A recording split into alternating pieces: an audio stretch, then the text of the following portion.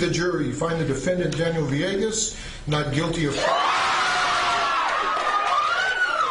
6 reactions of innocent convicts being set free. Time and again, the justice system gets it wrong and innocent people get put away for crimes they didn't commit. Number 1. Richard Anthony Jones. Meet Richard Jones. He was charged with aggravated robbery. In 1999, a woman outside of Walmart in Roland, Kansas found herself struggling with a man who was trying to steal her purse. The woman tried desperately to keep a hold of her purse, but she fell in the process, scraping her knees. Realizing that she was not letting go, the man settled for her phone and got away in his vehicle. Fortunately, there were lots of witnesses. Police were able to get a full description of the man along with the plate number of his car. The man was described as a light-skinned Hispanic or African-American man named Rick who had long hair pulled back. Investigators tracked the plate number to where the driver of the getaway car lived. He was taken in for questioning. After looking through booking photos of men with the names Richard or Rick that matched the description of the witnesses and victim's description, the driver ID'd Richard Anthony Jones. The victim also ID'd him. When police got to Richard, he was adamant that he was not their guy. Not only did he have a solid alibi, he was at his girlfriend's birthday party and had spent the next day watching movies with the girlfriend and cleaning up after the party. Several guests also said they saw him, but the jury wasn't convinced. It also didn't help that Rick had already had a criminal record. He was found guilty and sentenced to 19 years in prison. Richard maintained his innocence and appealed his case several times without success. He was behind bars for 15 years when he heard about a man in jail who looked just like him called Ricky Lee Amos. They even shared the same first name. Realizing this could be the man who did the crime, Richard contacted the Midwest Innocent Project. They found out that at the time of the crime, Ricky had also lived at the address registered to the getaway car. Even the eyewitnesses could no longer differentiate between the two men, but the statute of limitation had already passed for the assault and Ricky could no longer be prosecuted. Finally, on June 8, 2017, after spending 17 years behind bars for a crime he didn't commit, a judge tossed out Jones' conviction and he was freed from prison. Purely injustice, and that's not right. We're supposed to be able to depend on our justice system. It's surreal. It's hard to believe that you're actually going through that. He was also awarded $1.1 million in compensation. Having a criminal doppelganger didn't do Richard Jones, but lucky for Davontae Sanford, his savior was behind bars and fighting for his release. Number 2, Davontae Sanford. Davontae was charged with 4 counts of first-degree murder, 1 count of attempted murder, and 1 count of illegal use of a firearm. For 5 years, Vincent Smothers told anyone who would listen that he wasn't the one responsible for shooting 4 people in a drug house on the night of September 17, 2007. He told his lawyer, wrote a sworn statement, and did just about everything in his power to get the word out, yet he was barred at every turn and his appeals were repeatedly denied, all because Detroit police had a secret that they were trying to hide. A 14-year-old boy was already in prison for that very crime. It all started on September 17, 2007. An off-duty police officer heard gunshots coming from the house next door. When he got outside, he caught sight of the shooters. One was 6 feet tall, in his 30s, and carrying a rifle. The other person was slightly shorter and carried a handgun. He shot them, but they got away. By 1 a.m., more officers arrived in the Detroit neighborhood. Sweeping the area, they caught sight of 14-year-old Davontae Sanford. Davontae was 5 foot 5 inches, blind in one eye, and wearing his pajamas. The officers got permission from his grandmother to take him to the crime scene and swab him for gunshot residue. Then, without telling anyone, they hauled the 14-year-old in for questioning. At 4 a.m., Davontae signed a statement that said he and 4 other teenagers had met at a diner in Coney Island and gotten guns, including a .38. At the last minute, Davontae changed his mind and went home. The police dropped him at home in the morning. That day, they confirmed that not only was there no residue on Davontae, the diner had been closed for months. No .38 weapons were used in the shooting, and all 4 teens mentioned had solid alibis. Undeterred, the investigators returned for Davontae. This time, they threatened him and told him they would let him go home if he gave them something. So, Davontae made up more stories. The police officers typed up a statement that aligned with all the evidence they'd seen at the crime scene. I started him. Is that correct? Yes. In the statement, Davontae and 3 others had a .45 caliber pistol and a .47 which they fired into the house. They went inside and stole money. They also wrote that Devontae had drawn an accurate map of the house showing where the bodies were. Immediately, Devontae signed the statement and he was arrested. Devontae's lawyer was not a very good one, and by the second day of the trial, he told Devontae's family that if he ever wanted to be free, he should accept the plea deal. So, March 2008, 15-year-old Devontae pled guilty to all charges and was sentenced to 37 to 90 years in prison. But a few weeks later, a hitman named Vincent Smothers sat in the same interrogation room confessing to the same detectives that he committed 12 murders, including the 4 Devontae had been charged with. Unlike Devontae, his details of the murder were accurate, and the .45 caliber handgun he showed them was a match to the one used in the shooting. Yet, the police refused to charge him with those 4 murders. Instead, they offered him a deal. He could plead guilty to 8 counts of second-degree murder if he remained silent about the 4 linked to Devontae. Vincent rejected the deal, so they offered it to him without the bit about remaining silent. Yet, even with Vincent's confession, it would take 7 years before the case was reopened. The investigation revealed that not only had they made a false confession for him to sign, but the deputy police chief also lied on the stand when he said Devontae had drawn the interior of the house. He was the one who had drawn it. Finally, on June 8, 2016, Devontae was released from prison after serving 8 years behind bars.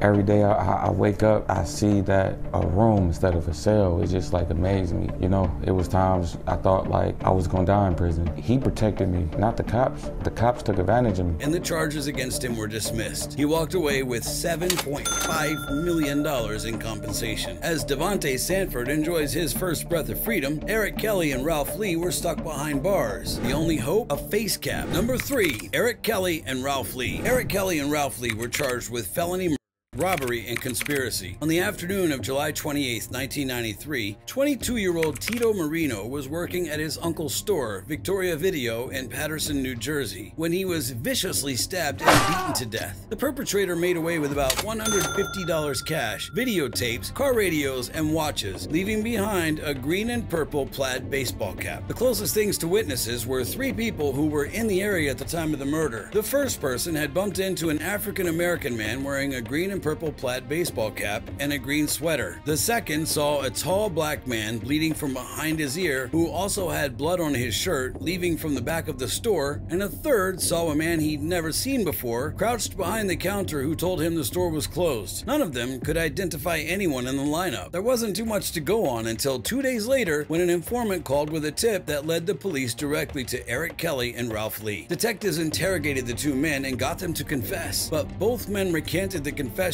claiming that they'd been coerced into giving false statements to the police. At trial, the defense presented several witnesses that put the 2 men elsewhere at the time of the murder.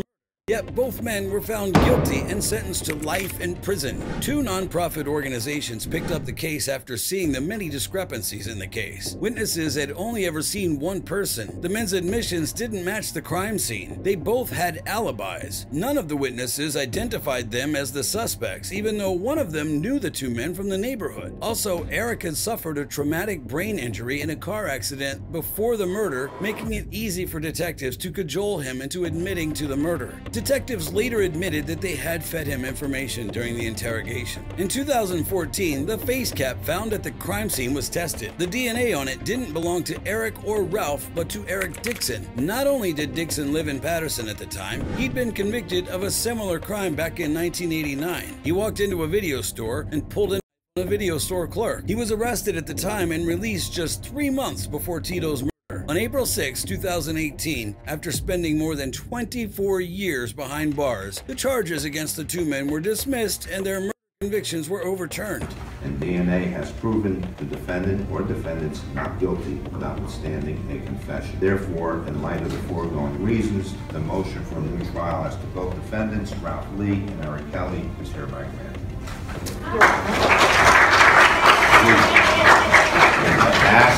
I asked, look, listen to me. Boy, this is a moment of justice, okay?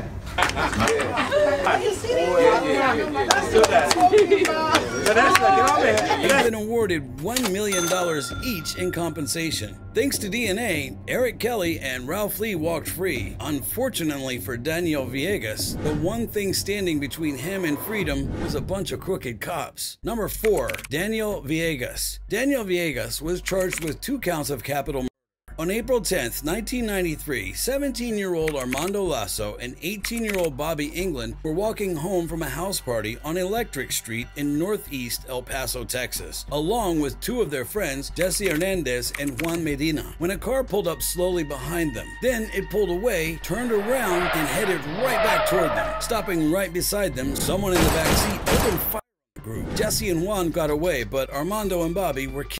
Unfortunately, the surviving two weren't able to identify the car or how many people were in it. The neighborhood was plunged into fear. The detective on the case, led by Detective Alfonso Marquez, rounded up teenage boys in the area and interrogated them, eventually settling on Daniel Villegas. Daniel was a 16-year-old high school student living in El Paso. He'd never been in any trouble before till he was arrested for the murder.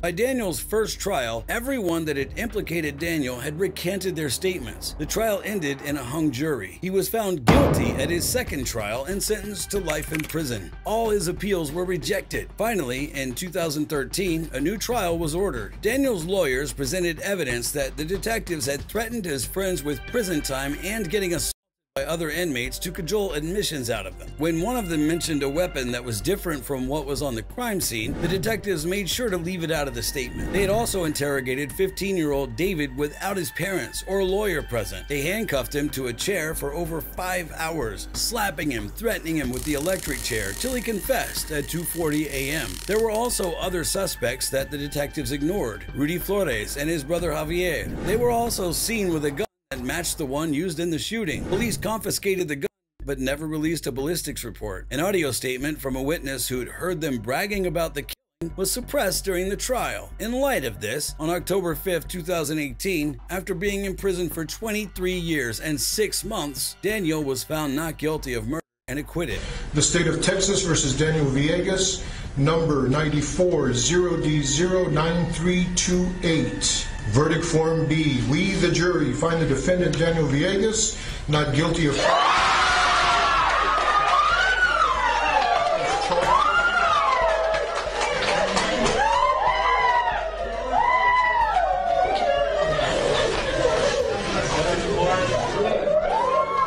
So far, he has not been rewarded any compensation.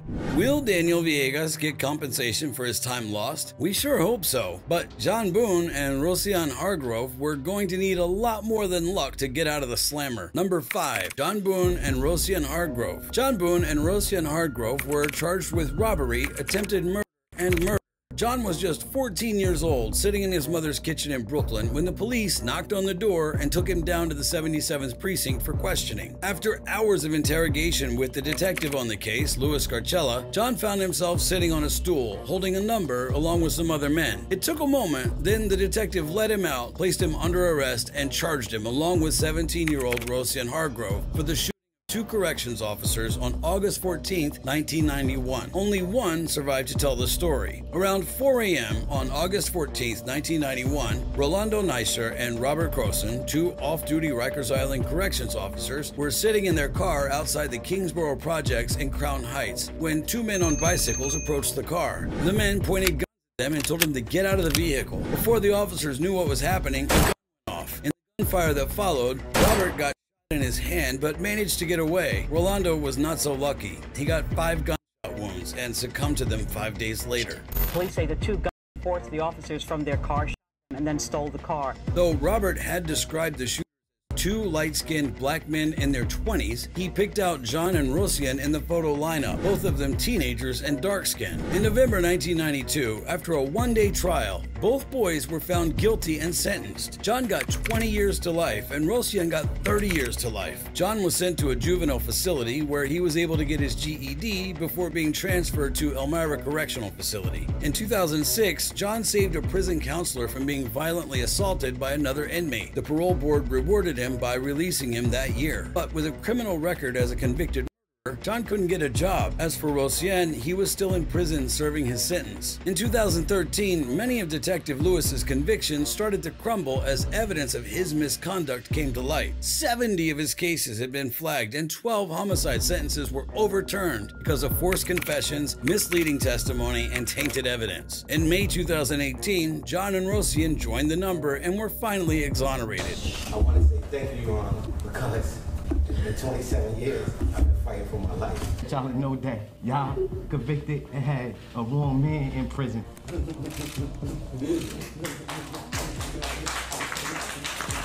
I just feel overly blessed and just thanking God that we reached this point. After serving 17 years in prison and 10 years on parole, John was awarded $5.9 million in compensation. Roseanne served 27 years in prison and was awarded a total of $11.2 million in compensation. Detective Louis Garcella has never been charged and still collects a full NYPD pension. It took a crooked cop getting caught for John Boone and Roseanne Hargrove to get justice, but it's what Steven Avery did after he got his freedom that was truly shocking. Number 6. Steven Avery. Steven Avery was charged with assault and attempted murder.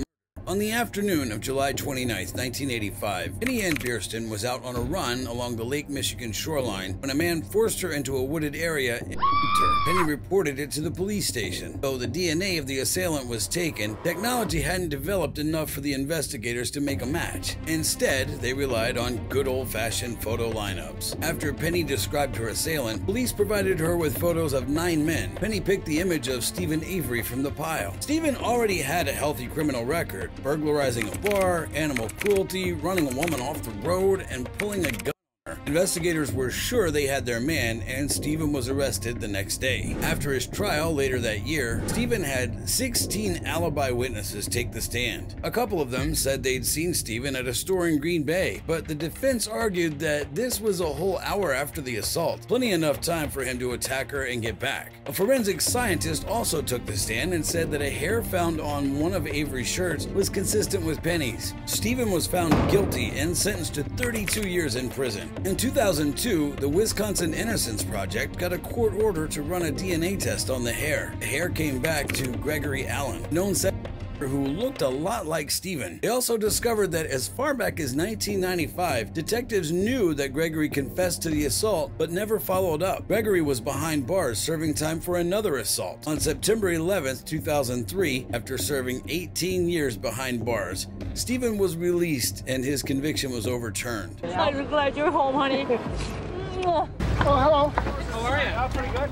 How's it feel? It was wonderful. During his years away, his wife had left him and he'd lost custody of his twin boys. Steven filed a $36 million lawsuit over his wrongful conviction, which was still in courts 2 years later when he was back in the news again, charged with first-degree murder, kidnapping, and assault. Teresa Hallback had an appointment with Steven at his home near Avery's Auto Salvage on October 31, 2005. She was a photographer and she was there to take pictures of a minivan he wanted to sell on Autotrader.com. She was never seen again. Her car was later found in the salvage yard and bloodstains recovered from its interior came back to Steven. Later in the investigation, police would find charred bone fragments found in a burn pit near Steven's trailer, but Steven was adamant that it was a frame-up so the state could get out of its lawsuit. He was eventually awarded $400,000 in compensation, but in 2007, Steven was found guilty of Teresa's murder. He was sentenced to life in prison without parole.